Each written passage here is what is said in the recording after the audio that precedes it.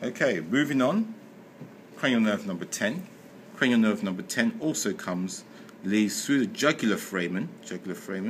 Cranial nerve vagus. Vagus is the wandering nerve, okay?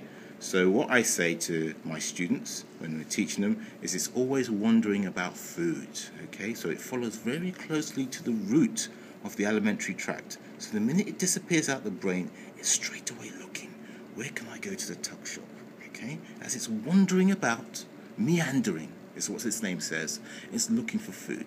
So first stop, oh, look, there's food coming in through this way. I'll just pop into the pharynx and get a quick fill.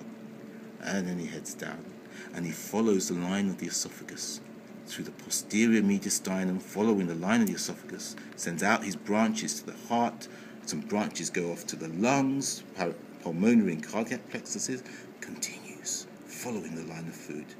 He goes through the diaphragm, along at the esophageal hiatus, following the line of food, and then suddenly, he's through to the land of milk and honey. Everywhere he looks, there's food.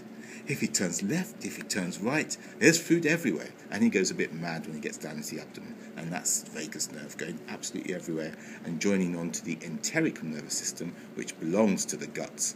And it contributes with a cranial component to this autonomic nervous system, which is an automatically self-governing nervous system of the enteric nervous system in your guts. But we'll, as you've already heard from Sean, explain the different types of nervous system available. That just ties in quite nicely.